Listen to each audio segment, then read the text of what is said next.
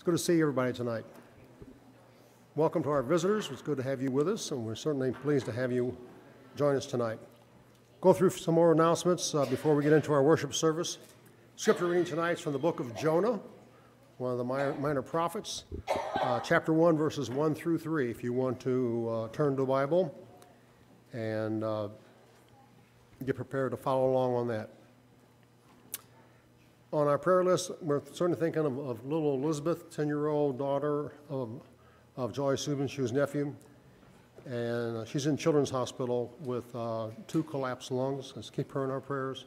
Ruby Brad, a little 3-year-old with cancer, heartache, but we hope things are getting better there and the doctors are finding some way to help her.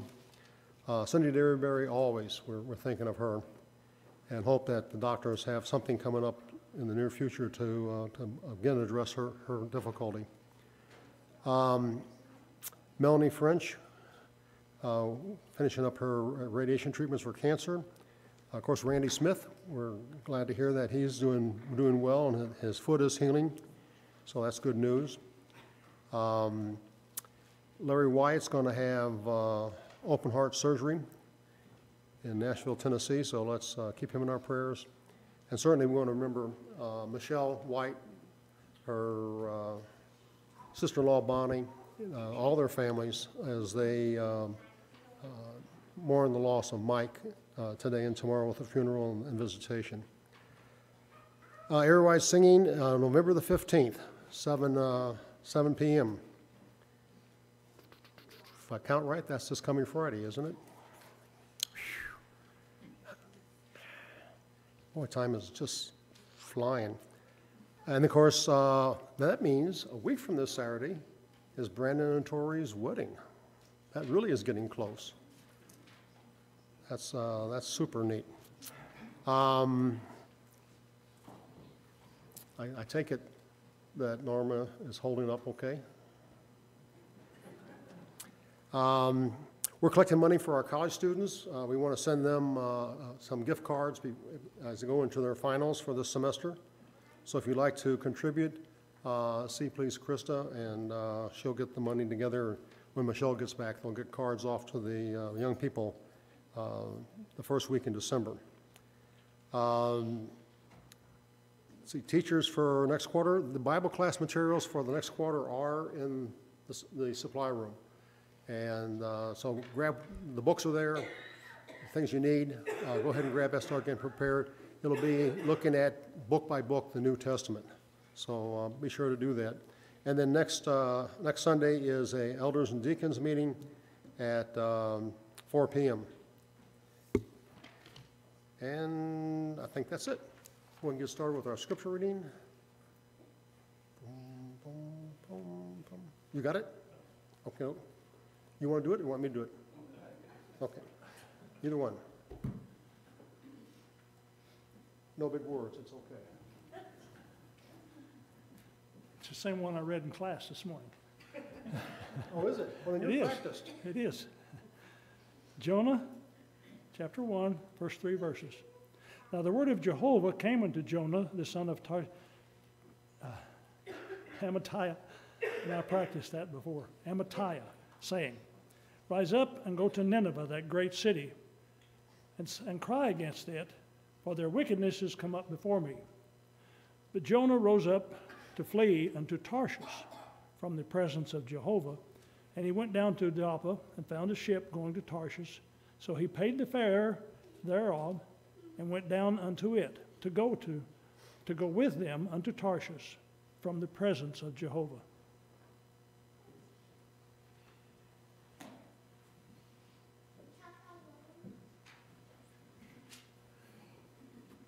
This time we'll start a worship and song.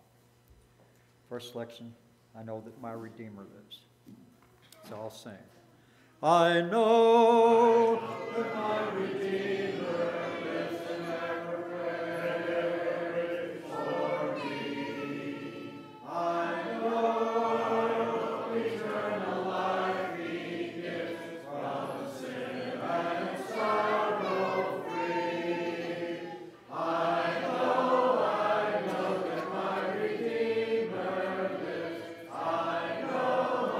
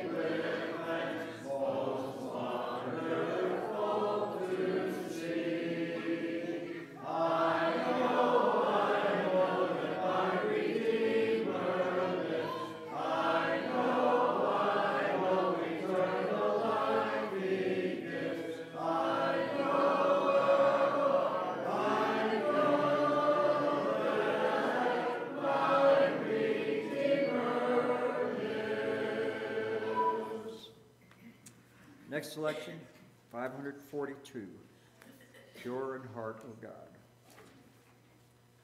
So I'll say, Pure in heart, O God, help me to thee. May I be full my life, wholly to thee. Once on my wayward feet, guide me with counsel sweet, pure in heart, help me to thee. Pure in heart, O God, help me to thee. Teach me to do thy will most lovingly. Be thou my friend and guide, let me with thee abide. Pure in heart, help me to thee. Pure in heart, O God, help me to thee. That I thy holy face one day may see. Keep me from secret sin, reign thou my soul within. Pure in heart, help me to be. This time we'll have our opening prayer.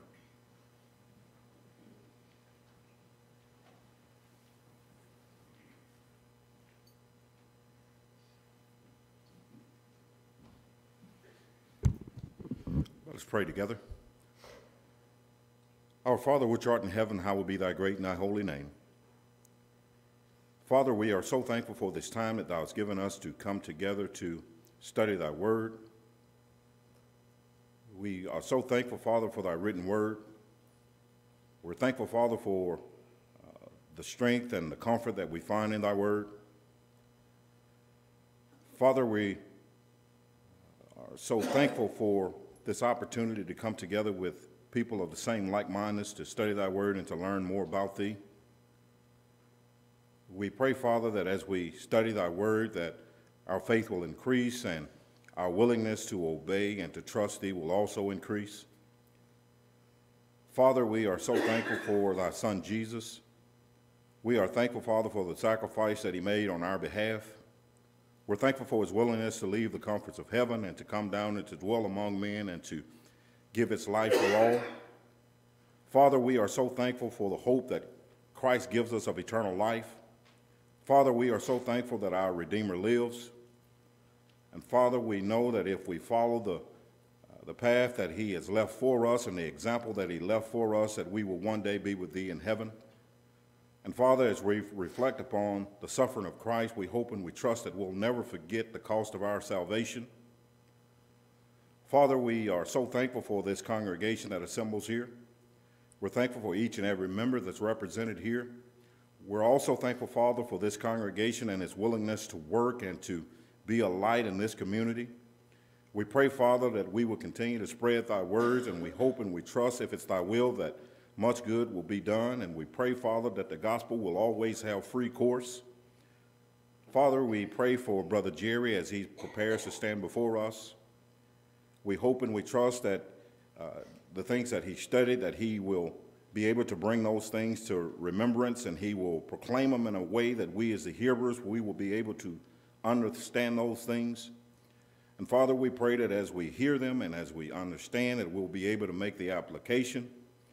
And Father, we pray that the things that we studied tonight would bring us closer to Thee. Father, we also pray for those who were mentioned in the bulletin. We pray, Father, that Thou will strengthen and comfort them as only You can. And Father, we also pray for Michelle White and her family. We pray, Father, that Thou will bless and comfort them. And Father, we hope and we trust that they will be able to find comfort in Thy word as they mourn the loss of a loved one. Father, we are so thankful for Brother Fred. We're thankful for the selections of songs that he's selected so far. We pray that we will reflect upon the words that we are singing, and we pray, Father, that we will teach and admonish one another through these hymns. And Father, as we prepare to move farther into Thy service, we hope and we trust that all that we say and all that we do will always be in accordance with Thy will and Thy way. We ask Thee forgive us when we confess and repent of our sins and turn away from them. These and all blessings we ask in Thy Son, Jesus' name. Amen. Thank you, J.C. The song for invitation after Jerry's lesson will be 762. Before his lesson, 315. I'll live in glory. So I'll sing. I'd like to stay here longer than man's allotted days and watch the fleeting changes of life's uneven ways. But if my Savior calls me to that sweet home on high, I'll live with Him forever in glory by and by. Oh yes, I'll live in glory by and by. I'll tell and sing the story of stand on high, there with my dear Redeemer, no more onward to die. Oh yes, I'll live in glory by and by. I want to be of service along this pilgrim way and lead the lost to Jesus as fervently I pray. As day by day I travel on these never nigh and live with Him forever in glory by and by. Oh yes, I'll live in glory by and by. I'll tell and sing the story of stand on high, there with my dear Redeemer, no more onward to die. Oh yes, I'll live in glory by and by. The end I know is nearing, by faith I look away to yonder home supernal, the land of endless day. I'll cling to Him forever and look beyond the sky and live with Him forever in glory by and by. Oh yes, I'll live in glory by and by. I'll tell and sing the story of stand on high, there with my dear Redeemer, there no more onward to die. Oh yes, I'll live in glory by and by.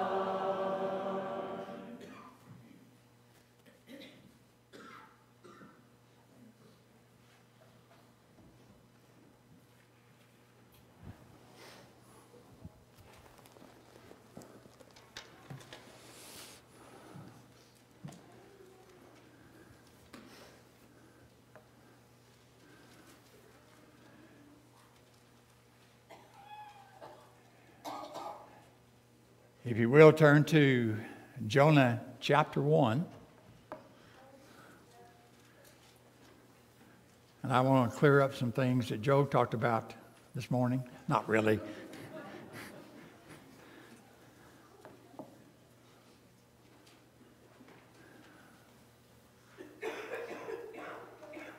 Of all the books of the minor prophets, this one is probably the one that most people are familiar with. If you were to list the 12 books of the minor prophets and asked people, what do you know about each one of those minor prophets? I'm sure that if they know anything about the minor prophets, they will know about Jonah and the whale or the great fish. They know that. And when you read through these 4 chapters in this book,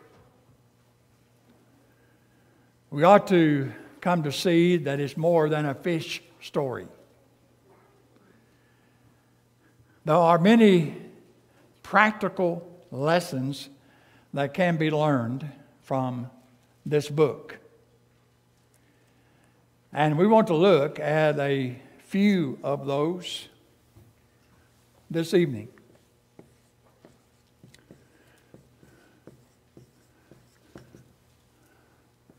I want to be looking at, we talk about purpose, we talk about plan, we talk about preaching, and we talk about pain.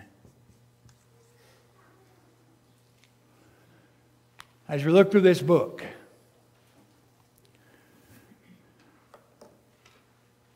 we're going to look at the purpose that the Lord had for Jonah.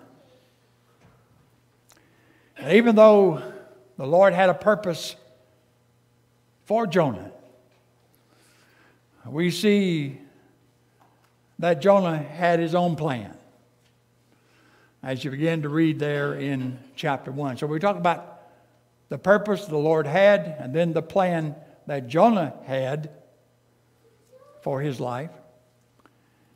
And then we talk about preaching. That is the preaching of Jonah. And some significant things need to note about that.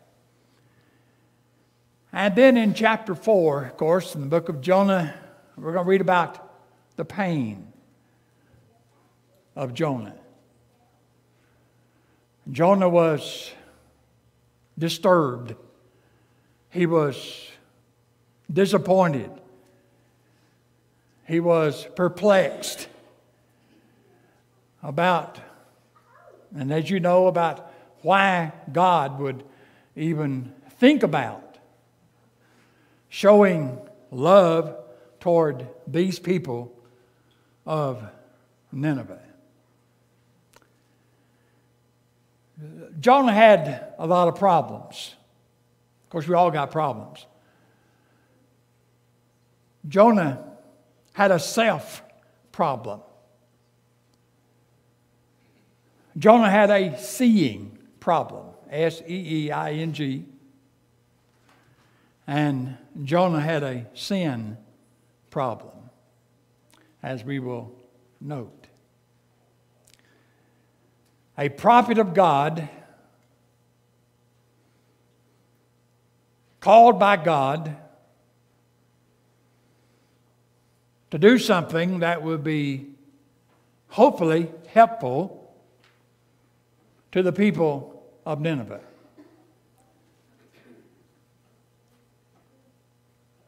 As you read through these 4 chapters, you will see that the focus is more so upon the man, Jonah, than even his message that he was to proclaim. In chapter 1, verse 2 and 3, God points out the message that Jonah was to proclaim. In chapter 3, verse 1 through 3, again, the emphasis upon the message that Jonah was to proclaim. But as you read through this book, this is emphasizing the man, Jonah. And some decisions that he made, some choices that he made, and how that he had to come to realize that God really does care and God is really concerned about all people.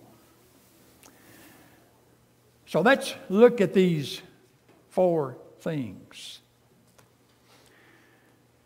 When you open up the book of Jonah in chapter 1, when we talk about the purpose that the Lord had for Jonah, it is very clearly stated, very concise. Notice in chapter 1 and verse 2. Now we know the word of the Lord came unto Jonah. We know that, verse 1. But notice in verse 2, you have read this. I'm just reminding you of this. The purpose the Lord had for Jonah involved a command. And that command was to Jonah to arise, go to Nineveh, that great city, and cry against it. That is, to cry out against it. For the wickedness, her wickedness, their wickedness, has come up before me. Now notice, here is a command, and this is the purpose that God has for Jonah. Arise, go to Nineveh, cry out. That is to speak against the wickedness that is in that city. The wickedness that is there will prosper. It will continue. It will grow unless it is somehow stopped. God is not so concerned about the person or the persons that are committing wickedness or evil. And God is not more concerned about certain people or certain groups of people that are committing wickedness, because God is concerned about every individual, no matter who they are. Okay, here are people over here who have rejected God, they rebelled against God, they don't even think about God. And so they are filled with wickedness and they're practicing it. And it seems all the time. Is God concerned? Yes. But here are people over here that say we believe God, that say we love God, that say the Bible is something very precious to me, and I'm so thankful what God has done in the sending of His Son for me.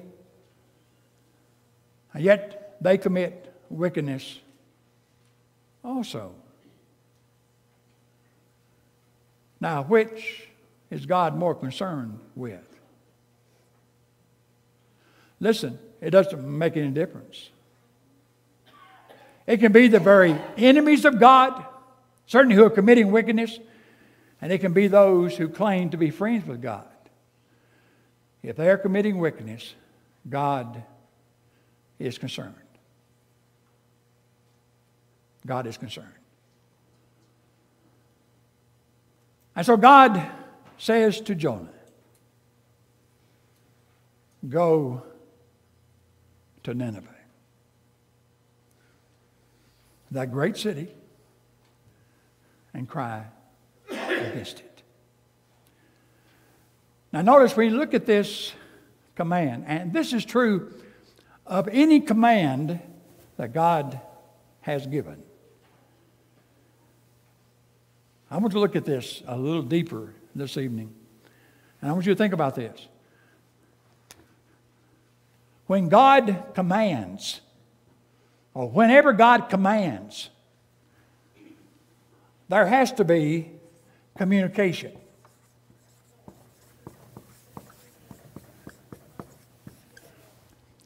God does not command something of people and then does not communicate to them what that command is. God doesn't say, okay, I got it in my mind, I'm thinking about this right now. I want people to do this, but I'm not going to tell them what it is. Really? Is that how God deals with man? Whenever you see a command of God, whenever God commands, that means there has been some communication from God to people. Now it says here in verse 1 that the word of the Lord came unto Jonah. Now God has communicated His will to man in times past in various ways. Matt mentioned this morning about Moses and the burning bush. That's one way that God did so. God also communicated His will to man through visions and through dreams and so forth. Sometimes God spoke directly to individuals. In Hebrews chapter 1, the Hebrew writer says in verse 1, God, who at divers manners and so forth and sundry times has spoken to the fathers by the prophets. This is what He's done before. But He, in these last days, has spoken to us by His Son. For us to have a command from God, that has to be communicated to us. God does not do that through visions, through dreams, through nudges. But God does that, of course, through His Word. Without communication from God, there cannot be commands. And so today, when we think about any command that God has given, understand, please, that's what God has communicated to man through His revealed Word. We know what God's will is for our life. How do we know that? Because God has communicated that through the Holy Spirit, through these inspired writers. We have it in written form. That's what Scripture is. That which has been penned by inspiration. 2 Timothy 3, verse 15 through 17. And so when you think about a command of God, that means there has been communication. When you look at this command in verse 2, notice God has communicated to Jonah where he needs to go, where he must go. God has communicated to Jonah what he must do when he goes to the place that He's told him to go. And in this command, God has communicated to him why God wants him to go to the place and to do what He's demanding him to do. So now we have God commands. And whenever God commands, that means there has been communication. Now, did Jonah understand what God has communicated to him in this command? Yes. As I stated earlier, it was communicated to Jonah in a very concise manner, it's very clearly stated. There'd be no way that Jonah could have misunderstood what God is telling him to do. That's the way God deals with us today.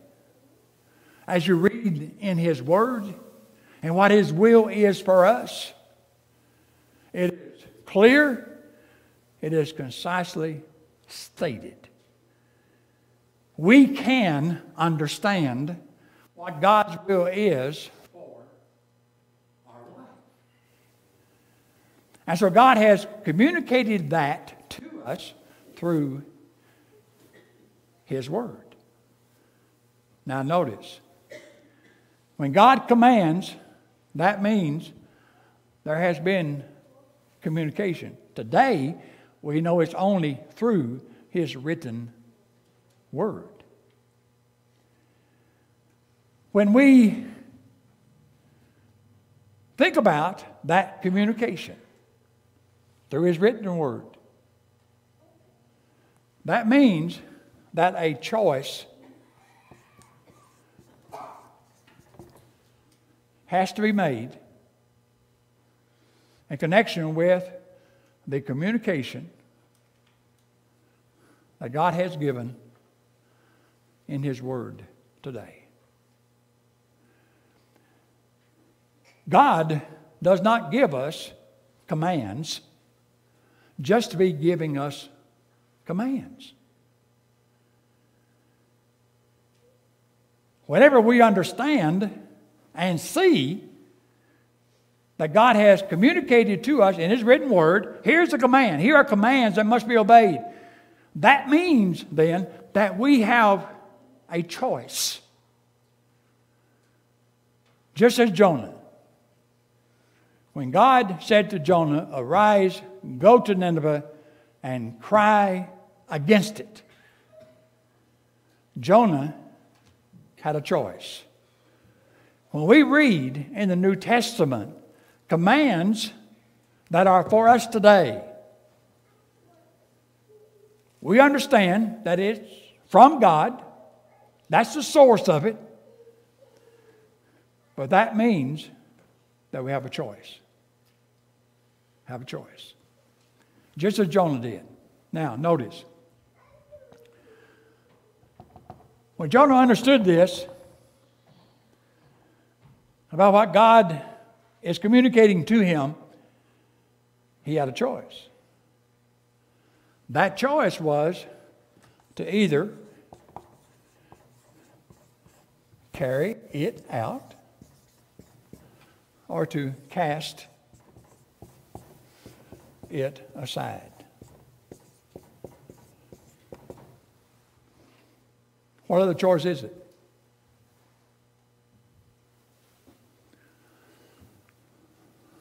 That's it. That's the only two choices Jonah had. Do it or don't do it. That's the only two choices.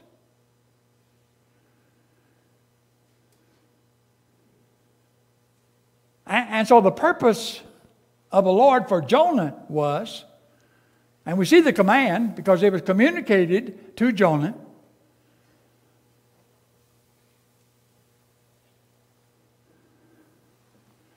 had a choice.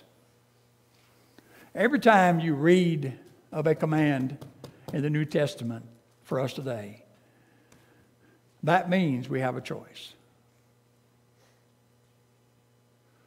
Now, that can be phrased in a lot of different ways. We can reject it, or we can receive it.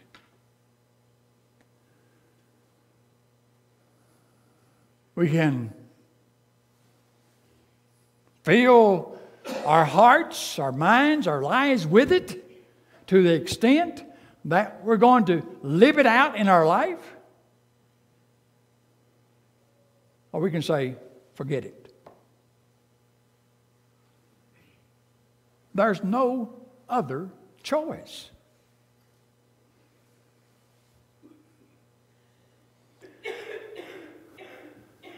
And so when this was communicated to Jonah, that was the choice. Now, when you think about any command of God, God has communicated it to us. We have a choice. Now, what is it that's going to compel us to make the right choice?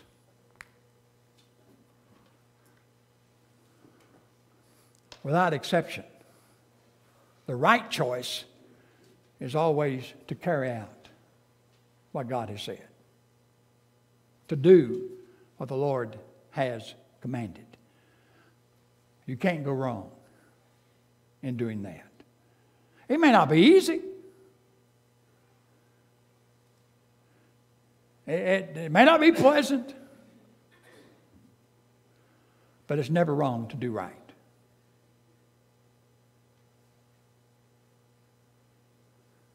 Now, what is it that should compel us to want to carry out what God has said?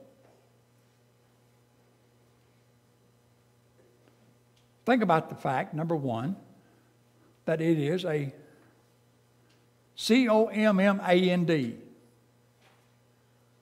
from God. Look at the source of it. It's not from man or any group of men. It is a command from God. But secondly, understand that the reason why we are compelled to carry out God's command is for our own soul's sake.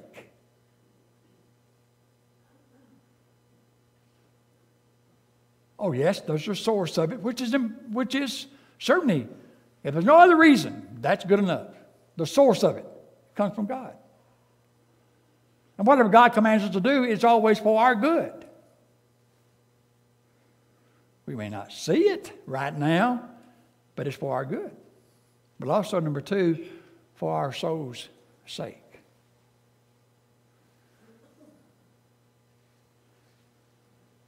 Whatever God commands us to do, it doesn't matter what it is. There is connection. When you think about that command with our soul. Every time. I don't care what the command is. There's connection with our soul. And we know how important that is. For what is a man profit if he shall gain the whole world and lose his own soul? What will a man give in exchange for his soul? And so we're compelled to carry out the commands of God because of its source and because of our soul's sake. But also we're compelled to carry out His command for the sake of others. For the sake of others. The very reason, and this is really the emphasis here in this, and talk about what God is commanding Jonah to do. Go to Nineveh, cry out against it. That is the wickedness that's there. Why? It's because for their good, you need to take that message to them.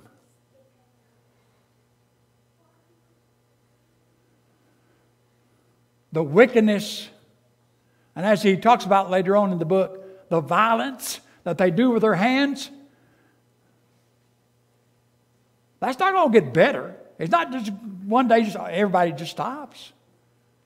There has to be something that's going to compel them to cease what they are doing and to change. And that's why God was saying to Jonah, you go to Nineveh and you cry out against their wickedness. Because I care for them. Now, it may not make sense. Look at all the bad things they've done to the people of God. God says, I care for them. So when you look at what compels us, well, the source of any command, for our soul's sake and for the sake of others, how others can be benefited.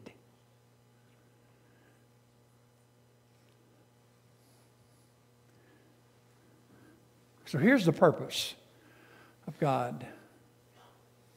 The purpose that God had in mind for Jonah.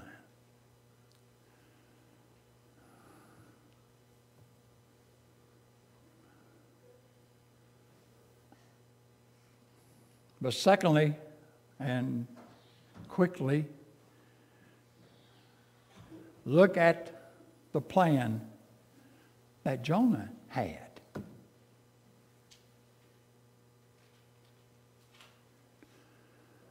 God says, go to Nineveh.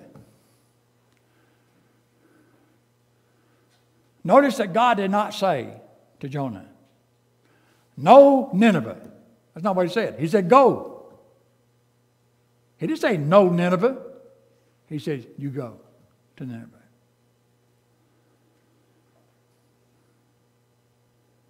That means he needs to be heading eastward.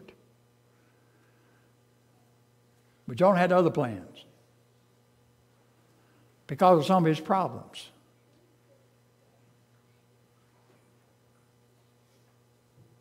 He really didn't properly understand nor see the very nature of God as he should have. Nor did he properly see how God viewed mankind.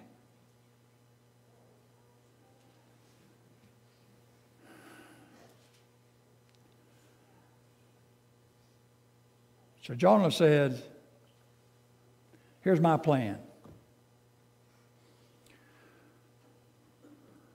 I'm heading in the opposite direction.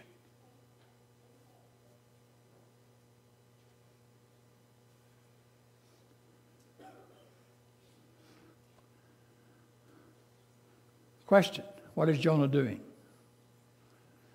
Is he carrying out the command that was given? No. He's casting it aside. He had his own plan. I want to, he's going to change locations. He's going to change his circumstances.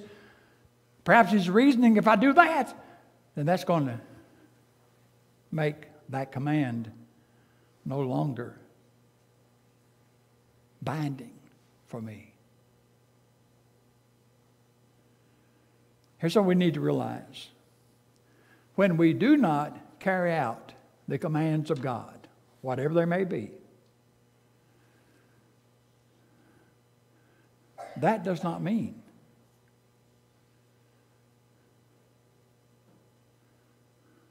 that they cease to be a command.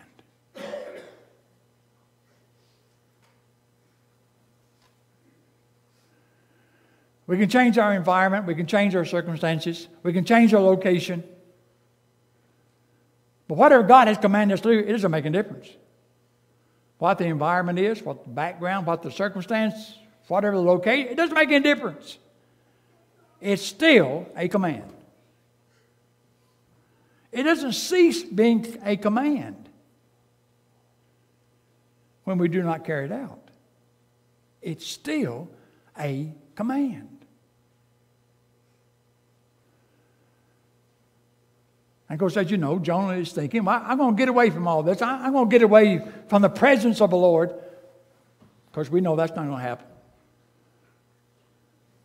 So we see what he does. He hops on a ship.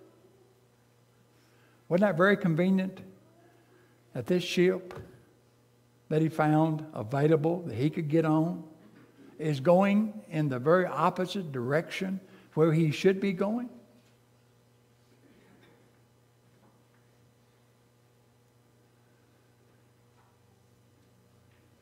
And he hops on that ship. He feels so good about this, he can sleep. He's not staying awake. He's not thinking, oh, I wonder what God's going to do to me. I know I'm not doing what God wants me to do. He is going to sleep on that ship. And you read about what God decides to do. God's going to wake him up through certain means. In fact, when you read through the book of Jonah, you see certain things, in fact, 4 or 5 things that the Bible says that God prepared. God prepared. God brought about this great wind. God prepared a fish. Then chapter 4, we see some other things God prepared. We see God's hand in this. See, we need to understand, when we reject God, when we rebel against God, there are consequences. Now, we can cast off the command, whatever it may be. But the consequence is going to be there. Numbers 32:23, be sure your sins will find you out. Paul reminds us concerning what we sow, that's what we're going to reap. So, Jonah, if you think everything's going to be hunky-dory now, okay, we'll see. And you know what happened? I mean, those sailors on that ship, man, they're trying to... What's happening? They woke him up because they had a bunch of questions to ask him, one question right after another. As you read about here in chapter 1. And one of the questions they asked Jonah was, what is thine occupation? How's Jonah going to answer that? How could Jonah say, I am a prophet of God? Notice the statement made in verse 9. I am in Hebrew, and I fear the Lord, the God of heaven, which hath made the sea and the dry land. I'm a prophet of God. I fear God. I have reverence and respect for God.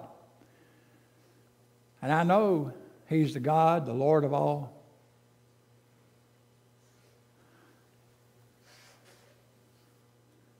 Jonah, if you really believed that, what are you doing on this ship going in the opposite direction God had told you? You see, his practice does not coincide with his profession, what he professed. How can you fear God and then you're doing the very thing, you're not doing the very thing that God has told you to do? Notice something else here. Sometimes you hear people say, well, okay, I mess up, I sin, and it's really nobody's business what I do because whatever I do is not going to affect anybody else.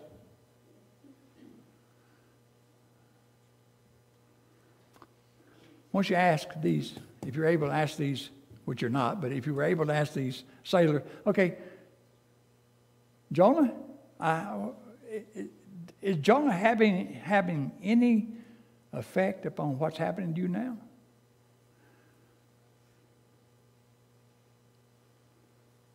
Jonah, can you do wrong and it not affect those around you? I mean, there's so many examples in the Old Testament, especially of this, that when you do wrong, not only are you going to hurt yourself, you hurt those around you. You remember Achan, what he did. when he took those things out of the city of Jericho. It wasn't just Achan that suffered. As a result of that, everything he had was burned, even his family. So don't tell me, well, it's not going to affect anybody else.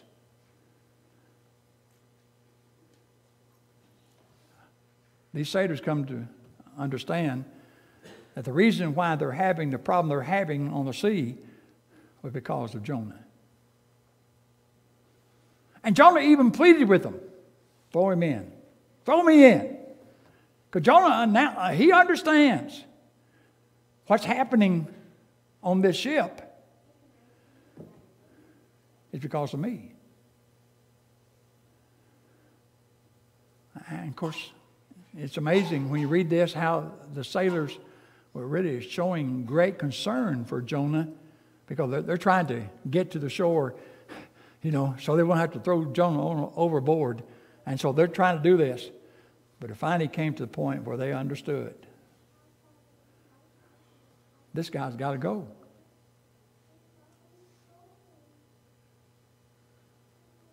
And they threw him overboard. And the storm stopped. The wind stopped.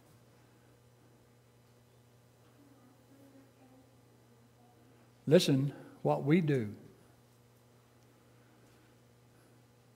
affects those around us.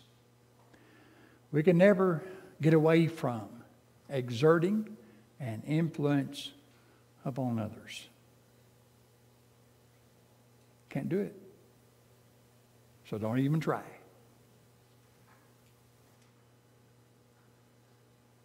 And God prepared this great fish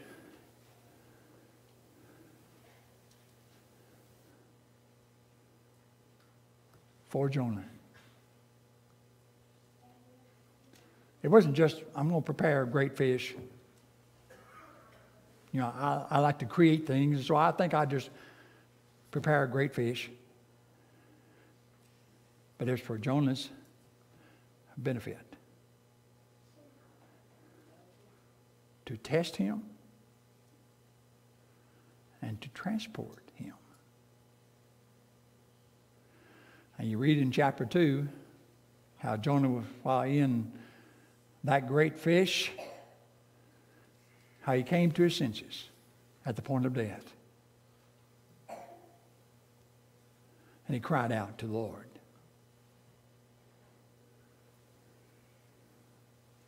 And this great fish vomited him out on dry land.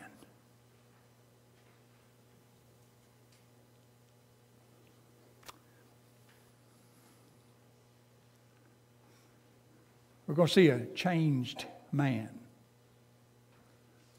for a while. And that's in chapter 3.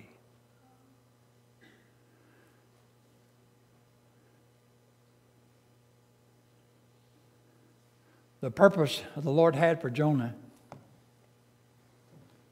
is stated very clearly, concisely. But the plan that Jonah had was in opposition to that. And so a price had to be paid. And Jonah had to go through some things to bring about his change in his life.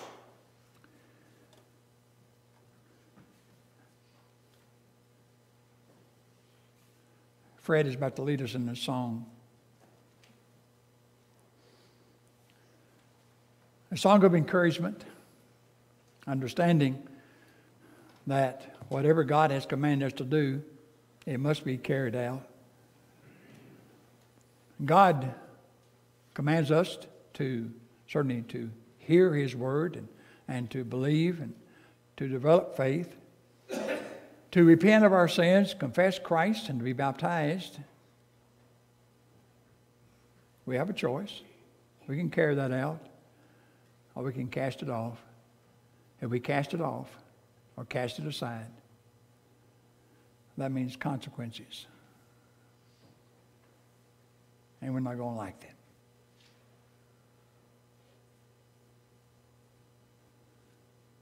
God is going to give Jonah a second chance in chapter 3.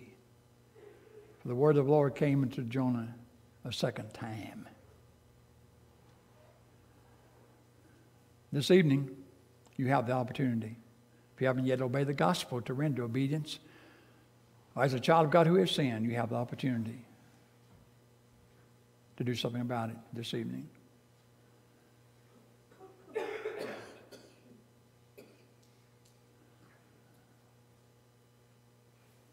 If you need to respond, we not come as together we stand and as we sing.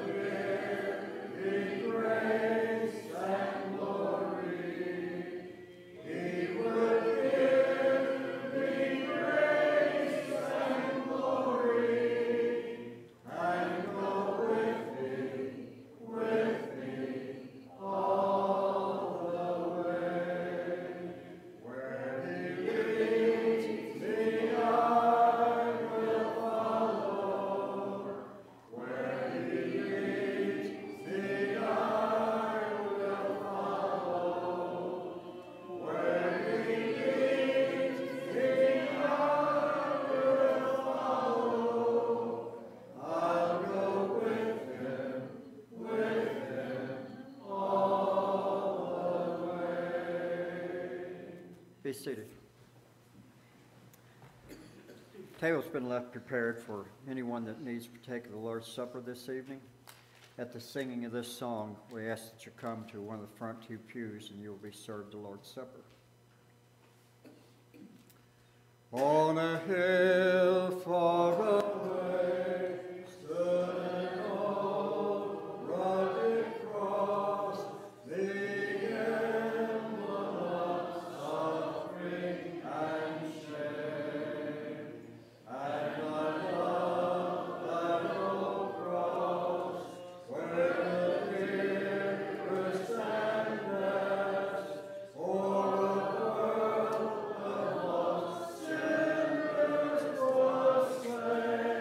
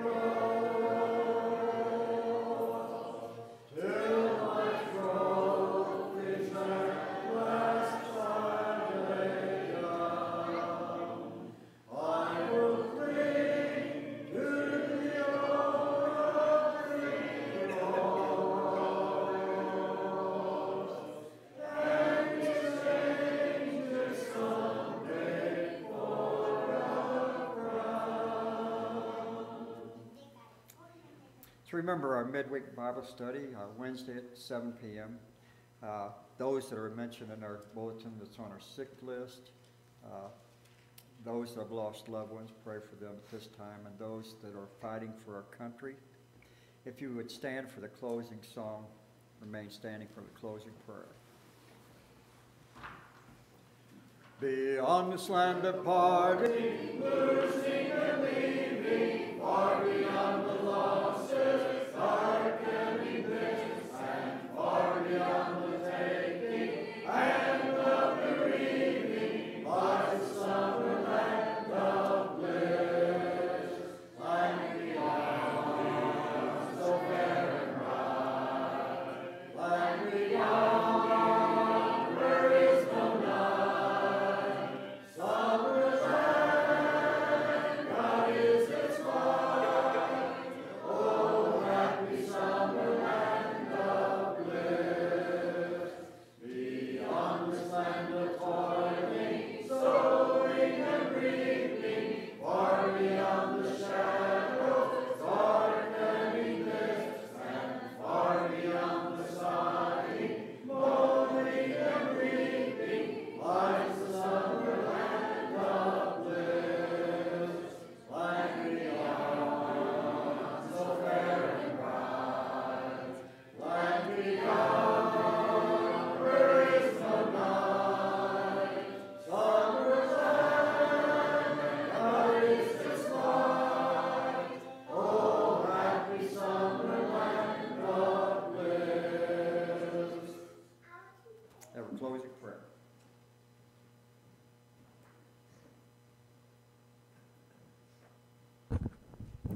Will you pray with me? Dear Heavenly Father, how thankful we are for another opportunity for us to come and to worship. Father, we're thankful for the message that we heard tonight. Help us to remember the importance of listening to the commands which you have given us in the Bible. Help us, Father, to not carry out our own plan, but to bend to your will, to make sure our life is in accordance with what we find in the Scripture. We're so thankful for the sacrifice that was made on our behalf, that while we deserved the punishment and the death that our sins required, that sacrifice was made on our behalf, and that ransom was paid for us. Father, we're so thankful for Jesus, and it's in his name we pray.